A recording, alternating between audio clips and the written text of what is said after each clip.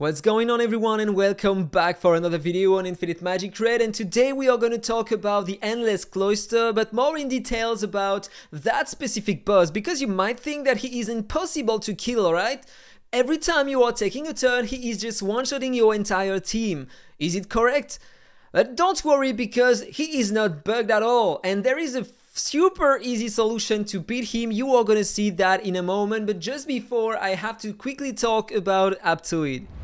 This week, and only this week on Aptoide, my promo code AhkTaar is going to be available between the 12th and the 19th of February. So make sure that you are going on your AppCoins wallet, click on rewards in the bottom right corner, click on promo code, and then you paste AhkTaar, you send, and then you are going to get 5% more cashback on all purchases in the game.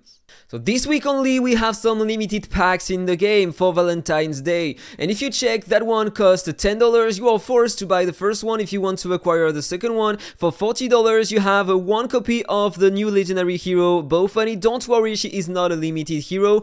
Then you have $100 pack, and inside you have some limited heroes, but there is no Sun Wukong for now, and some limited time echoes, and you have also some rune chests and other stuff inside. So if you want to buy them, you need to buy that one first, then that one in second, and that one in third place. So if you are using Aptoide, you are gonna have to spend 37 euros. You are gonna get 6 euros in cashback that you are gonna be able to reuse to buy other packs in game. But if you are using my promo code AhkTaar, this is the cashback. You are gonna get 5% more. Instead of 6 euros, 7 euros 78, and that's only for $40 pack. So now let's imagine you want to buy a pack that costs $100. For example, you are a big spender and you want to buy some red diamonds to buy some blessings in the action house. So just click there and let's have a look to what you are gonna get. You are gonna pay 92 euros and you are gonna get 20 euros in cashback this week only using my promo code. Otherwise, you are gonna get 14 euros instead of 19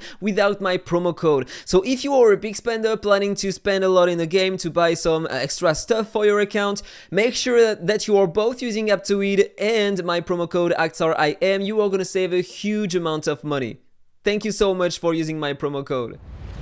Okay, so there we go. If you have a look to the boss guide, you can see that in fact every time you are gonna take an action with your heroes, if you are using a basic attack, he's gonna have only 40% chance to counter attack, and versus 100% if you are using a skill with your heroes, no matter if you are attacking the boss or just using a skill on your heroes. This is important to take that into consideration. Also, he has a huge amount of mastery resistance, 240%, and so he's gonna take less dot damage. And that's another annoying thing, right? He can one-shot you even if you have damage immunity and immortal on your heroes. That's also an issue. And if you have a look, he has only 1 in speed stat.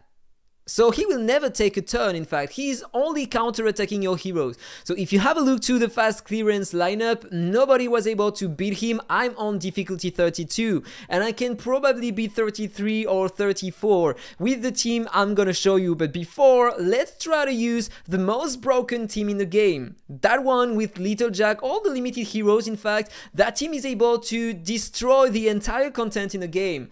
But what about that boss? It's just impossible to use that team versus that boss. He's gonna destroy my heroes. Look at what is gonna happen. Look at that. I already lost 2 heroes with only 2 hits. Lost my Nordak, my Jack and Roll, and my Lydia. 6 turns, 0% HP lost on the boss, okay? I'm gonna try to change the team and to use the most broken hero we had recently. So I'm gonna remove Jack and Roll, and I'm gonna put that guy just to see, because I'm gonna have a huge shield and a lot of tenacity on my heroes thanks to him. Is it gonna work? Look at the damage taken by my Little Jack. Already lost the apple and the big shield. It's just a matter of turn now before my entire team dies. Okay, turn number 30, and I lost 2 heroes already. And now it's just not gonna work. It's just a matter of time before I lose other heroes. So I'm not gonna continue the fight, I'm gonna quit, and I'm gonna show you the right team to use there. It's gonna be really easy, in fact, to understand. This is the team. Who is in the team? Timmy. So what is gonna be the goal? The goal is gonna be to break the damage of the boss, and you are gonna see that you are gonna be safe after that. Remember that if you check the description of the boss, his speed stat is fixed at 1. So he will never take a turn, right? So if you inflict debuffs on him, he will always have the debuffs, okay? So this is why Timmy is an amazing hero there. First of all, with his passive, he's gonna reduce by a lot the crit damage taken by your heroes, okay? Second thing, he's gonna apply attack down 40%, crit rate down 50%, and crit damage down 60%, all at once on the boss using only one skill. And so it's gonna lower by a lot the damage you are gonna take.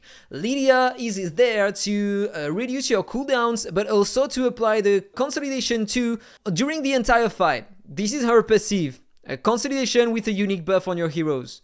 So you are gonna take way less damage. She's gonna increase the attack of Little Jack, so Little Jack is gonna be able to deal more damage, and she's gonna reduce the cooldowns on both Little Jack and Nordak, so I'm gonna have more shields, more damage immunity, and launch my ultimate more often with Little Jack, and so deal more damage during the fight. Little Jack is also a mandatory hero there. He can basically apply an extra attack down 40% on the boss with a unique debuff. And so it can accumulate with the debuff of Timmy, reducing by 40% the attack of the boss. And that's a huge thing to have. And finally, I'm using Huff because the boss is gonna take a lot of crit, a lot of direct damage, and Huff is there to lower his defense and tenacity by 60%, and also apply Feebleness 1, increasing by 20% the damage he's gonna take. So we are gonna have a look to the fight because you have to manual the start. In fact, if you are starting using a skill, he will one-shot your heroes. So you have to use the basic attack with Lydia until it works. In fact, you have to use that until your Nordak can use the ultimate. And there, it didn't work. So you have to just retry. And there we go, the first hit was okay. But now she's taking a second turn, so I have to be lucky a second time. And this can be really annoying if you don't have any luck. I got lucky, now I can use the damage immunity with Nordak and I can run the fight in auto, and now I'm just gonna have to wait. Look at that. If you have a look to the debuffs on the boss, attack down 40%, crit rate down 50%. He missed the crit damage down 60%. It's okay, he's gonna have cooldown reduced in a few turns thanks to Lydia, and then I'm gonna be able to lower his crit damage again. And if you check also, tenacity down 60%, so he's gonna take more crit damage, and defense down 60%, so he's also gonna take more direct damage. And attack 7 layers on 8 layers maximum, he is gonna have 40% less attack, thanks to Little Jack. And just have to wait now. He will never take a turn, so don't count on the HP burning layers on the boss, it will never deal damage to him. But it's just a matter of time now, until Little Jack stacks the pumpkins on him using the ultimate multiple times, and once he's gonna have 8 on him, he's gonna start doing more damage during the fight. So 99% for now, but don't worry, it's gonna decrease faster in a few seconds. There I am after 100 turns. I still have 4 heroes alive. I lost my Huff, but it's okay because he was there only to apply the defense down and the tenacity down and the feebleness 1. So he is not doing that much damage, and now I'm even safer because my heroes play less turns before they apply their buffs again. And so I am safe with the remaining heroes, and the boss is gonna die faster in terms of turns, I mean. So I just have to wait 114 turns, and he is 50% HP. So just have to wait another 100 turns, and then the fight is gonna be over. And look at that, there we go, 170 turns and only 9% HP remaining on the boss. That team works so well, so I can probably beat the boss on this difficulty 33, 34 and maybe even 35. I'm gonna have enough turns. So the important thing is to destroy the boss by breaking his damage. Attack down, crit rate down, crit damage down, everything you can to lower his damage, and it's working as you can see on the screen. So you can replace some heroes in your team. So if you don't have Timmy, you can use instead a Freak. He's also gonna reduce the attack of the boss and the crit rate of the boss. You can have HAL 9000 working well, also doing the same, and instead of Huff, you can use your Caster. If you have Caster, he can deal some direct damage, lower the defense and the tenacity of the boss by 60%. Also, you can have also what is his name? I don't remember. Amalik. You can use also Amalik. Let's have a look.